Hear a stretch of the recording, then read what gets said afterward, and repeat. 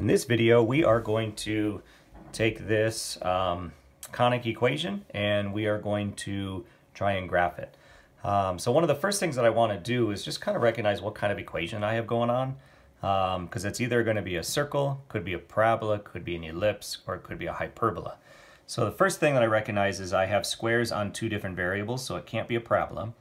And then it can't be an ellipse or a circle because I have a subtraction between the two. As far as these pieces matching, doesn't matter. As soon as you see a minus sign, you have yourself a hyperbola.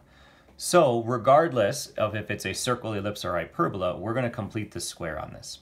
So the first thing I need to do is reorganize kind of some of my numbers a little bit. And by doing that, I mean I'm going to take my y's and group them together. So I got 4y squared plus 24y,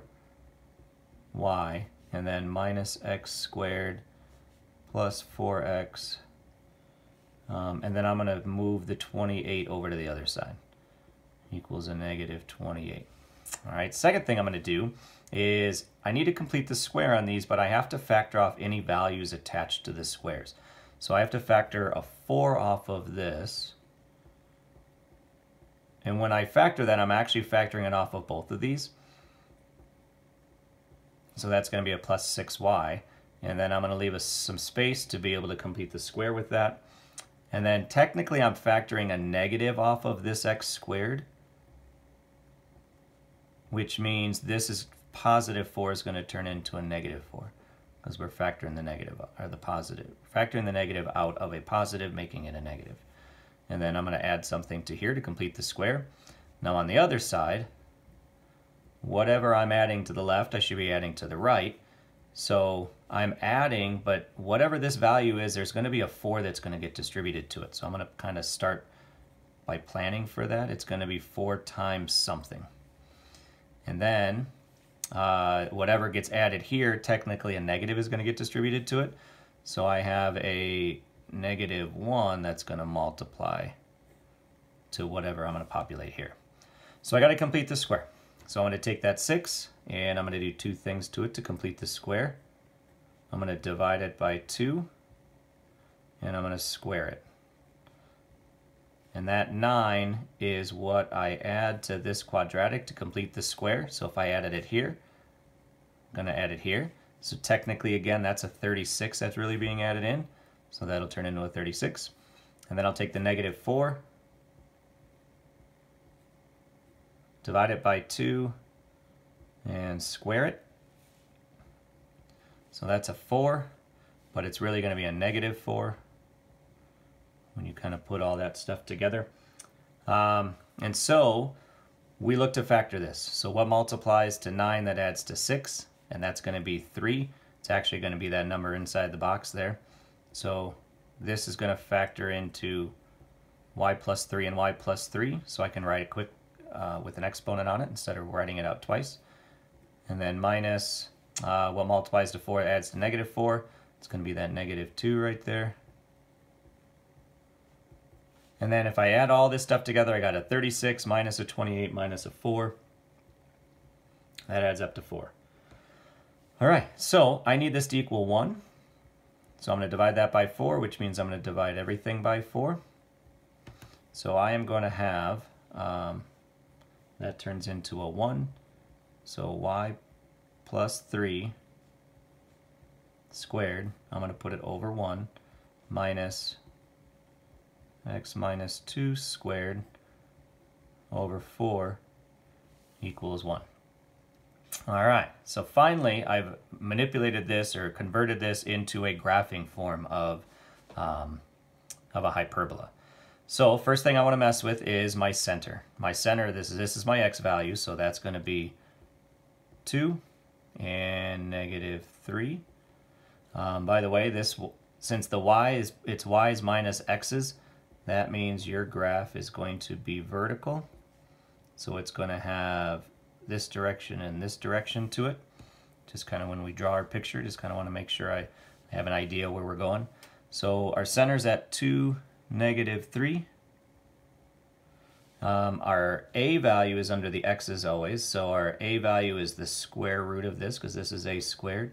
So our A is 2, which means we're going left and right 2. And then this is our B value, so this is our up and down. So the square root of 1 is 1.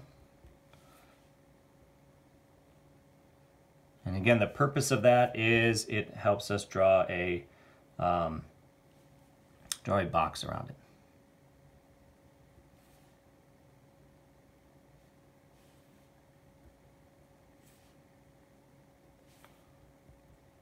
Okay, so the reason we draw the box is because we need asymptotes. And our corners of the box line up our asymptotes. Okay, so let's finish drawing the picture. We know that it's going to be vertical, so we're going to have this up and down kind of look to it.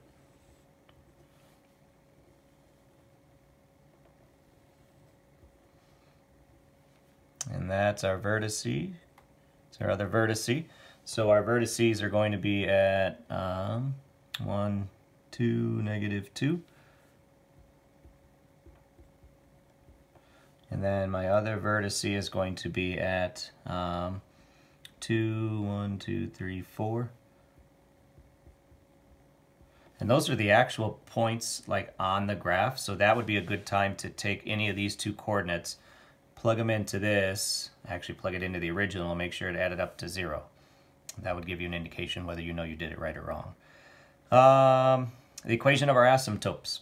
Our asymptotes are these two linear equations. I just need to figure out the slope to them. Wonderfully that these corners are actually on the y-axis. So my y-intercepts are going to come right from that. So my slope is going to go up 1 over 2. So I'm going to have a y equals 1/2 x. And then this y-intercept is 1, 2, 3, 4. So down 4. And then my other one is going to be a -1/2. And then down 2 for that y-intercept. If the vertices or the y-intercepts were not on this because your graph was further away, you could basically potentially just do the slope a couple of times and try and see if you hit the y-axis, and then that kind of corresponds exactly to your b value. Or you may remember from a different class, you may need to do this, the point slope form. So you're going to have the slope and you'll have some other point because you're going to have the corner of your box. So then you can plug in the slope, plug in your point, and then you can convert it into your equation. Last piece is your focal point. So you got your c squared is going to be the sum of your denominators. So 1 plus 4. So c squared is 5. So c is the square root of 5, which is approximately 2.2. And so because our graph is vertical, we're going to go 1, 2.2 in either direction. 1, 2.2. So there's your focal points. And to be accurate on it, our x value is not changing, so it's still the center of 2. And then from -3, we'll be adding the square root of 5. And then your other focal point will be -3 subtracting the square root of 5. And that was us moving down the 2.2. All right, so that is everything to that hyperbola. So that's kind of your longest one because you have to complete the square. It's a little tricky because you have to factor potentially a number out. You'll always have to factor out a sign because one of those two variables is going to be negative, so you'll have to factor a negative out, and then you'll have to account for the fact that you factored a negative out over here. Complete your square, you have your points for your center, and then you have everything else you need for your graph. And that was graphing a hyperbola.